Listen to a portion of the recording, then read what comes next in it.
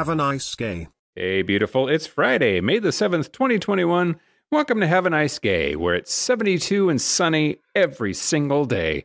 I'm Mike Johnson, and I'm here with my friend Kyle Getz. Hey, Mike. Hey, how's it going?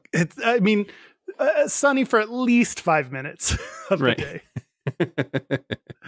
Well, it's okay. How about this? It's the amount of sunny that you like. There you go. Okay.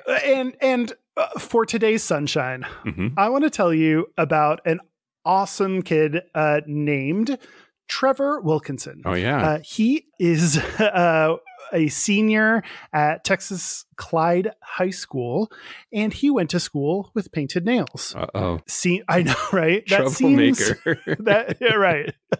Stirring up the pot. That seems like such a basic and innocuous thing nowadays, but unfortunately he was suspended for wearing nail polish. He then stood up to the school board and fought back. And he said, among other things, quote, "Why is it against dress code for a man to be comfortable with his masculinity and defy the gender norms society has posed on us? Why is it harmful for me to wear nail polish? If it's not harmful for girls to wear it, why is it harmful for males?" And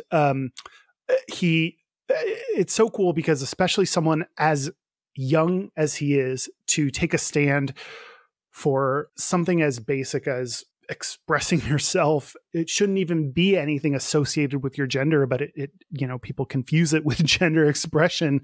It was really awesome. And it ended that the school board changed their policies as a result of this. So I just think it's so awesome that he took a stand, that he didn't take what was handed to him and just let it be, and that he voiced the truth and what was important. And I think he changed it for a lot of people, not only in Texas, but just people that read that story and felt empowered by what he did and what he said. Yeah, such an impressive kid. And he really, I think, was super brave throughout this whole thing. And I've said it before and I'll say it again. I think kids are awesome. It's oftentimes that like each generation likes to talk down to the generations that come after them. And I don't think Gen Z, the Zoomers, I don't think they deserve that at all. I think they're amazing.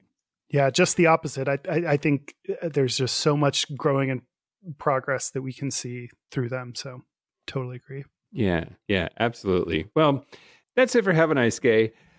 We are Have a Nice Gay Pod on all social media, and our website is haveanicegay.com. If you know of a young person that's doing amazing things, write us. We want to hear about it at haveanicegaypod@gmail.com. Until tomorrow, have a nice gay, Kyle. Have a nice gay, Mike. Have a nice gay.